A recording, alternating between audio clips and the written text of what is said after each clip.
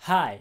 So obviously you guys have heard of Asian guy stereotypes, right? I mean like nerdy, emasculated, weird, stuff like that.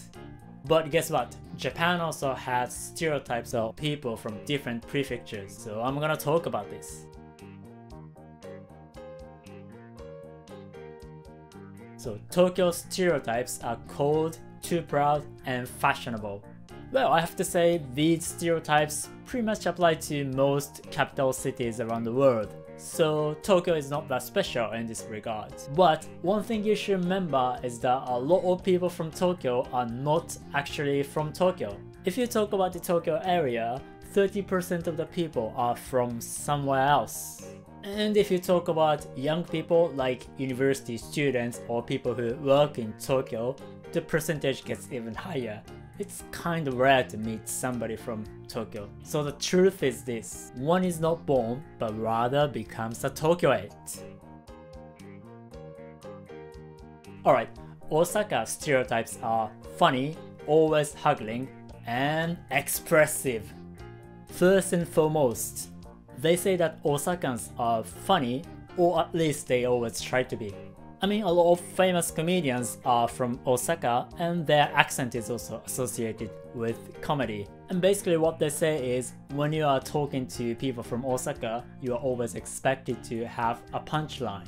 Well, I think this stereotype is somewhat true, but several people from Osaka had said to me that, it's not as intense as the rest of Japan think.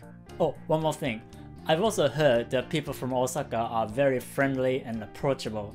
My friends who had lived in Osaka had said that to me, and when I went to Osaka, I had the same impression.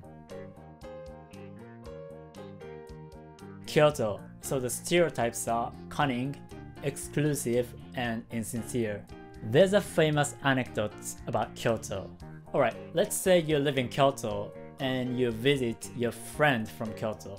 You are talking to him and it's getting late, and he says, "So, would you like to have some ochazuke?" Well, ochazuke, by the way, is a kind of rice porridge. But what do you think he means by that? Well, it means that it's time for you to leave. You see this subtlety, right? Well, this story is not necessarily true, but it shows how we think of Kyotoite people who can be quite indirect and high context. But the truth is, Kyoto used to be the capital of Japan, so it's far more historical than Tokyo. So people can be quite traditional and they might have a lot of hidden rules and customs. Anyway, I've worked with several people from Kyoto and they were completely fine. So, Hiroshima. The stereotypes are hot-tempered and bosozoku, which are motorcycle gangs. I've got a lot to say about Hiroshima because basically I grew up there. But I'm not sure why they say people from Hiroshima are hot-tempered. Most people I knew in Hiroshima were quite calm and mild and soft and whatever. Anyway, as for bosozoku, it's not just a stereotype. In 1999, there was a major clash between the gang members and the police, and the media covered it all over the country. So this might be where this image came from, but fortunately it's getting better lately. Alright, Okinawa. Cheerful, late, and healthy. Again, I think this is more or less what we think of people from small islands. But there's one more interesting stereotype about men in Okinawa. They cheat a lot. Do you think it's true? Well, I happen to have very interesting infidelity statistics by Japanese Prefecture, so let's see. So Okinawa's place is 21st out of 47. The stereotype is not true. Oh, by the way, according to this data, Tokyoite people cheat much more. Tokyo's in 5th place. Alright, Nagoya. Flamboyant, greedy, and aggressive drivers. Alright, Nagoya is a city, not a prefecture, but I wanted to include this because some of my friends have studied there and they're also YouTubers from Nagoya.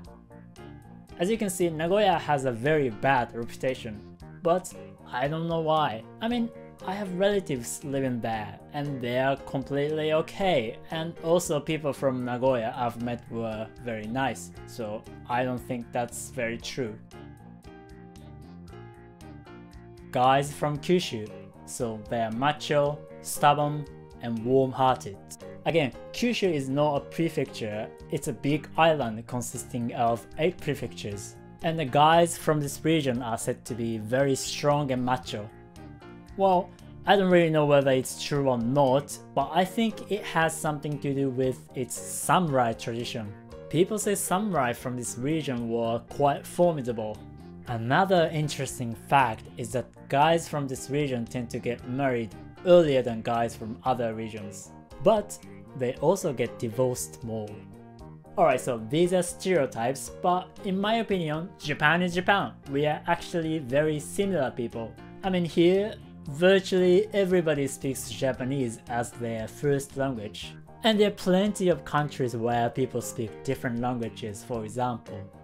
But Japan is a very homogeneous country, and I think that's why people tend to exaggerate tiny differences. Alright, if you guys know any other stereotypes, please let me know in the comment section. So the video was about how I begged in Yokohama, and Susan said, "Sounds like something I would do. Books are always worth it." Yeah, you know, I love books and I always buy books. But the problem is, I live in my small Japanese room, so I always run out of spaces.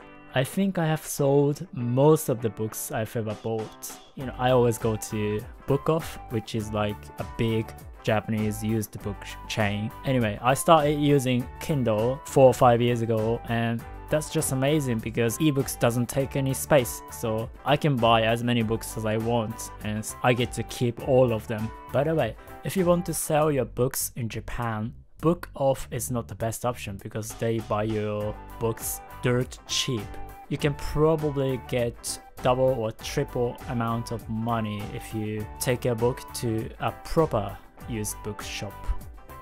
Next, Holy Gyoza says, "I was once buying stuff for my art school a few years ago, and I thought I had enough money with me, but there were like 10 or 20 cents that I still needed.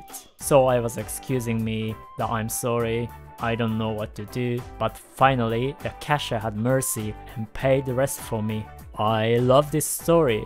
Don't you just love it when somebody is genuinely nice with you even though they don't get anything for return? Those people make me happy. And I'm thrilled said Nekomimi. So the Nekomimi is the cat ears I was wearing in the video. And I have some story about this cat ears. It was 4 years ago maybe. My friend gave them to me because I didn't have anything to put on for Halloween and I really liked them, so I kept them ever since. Alright, see you guys later. Sayonara.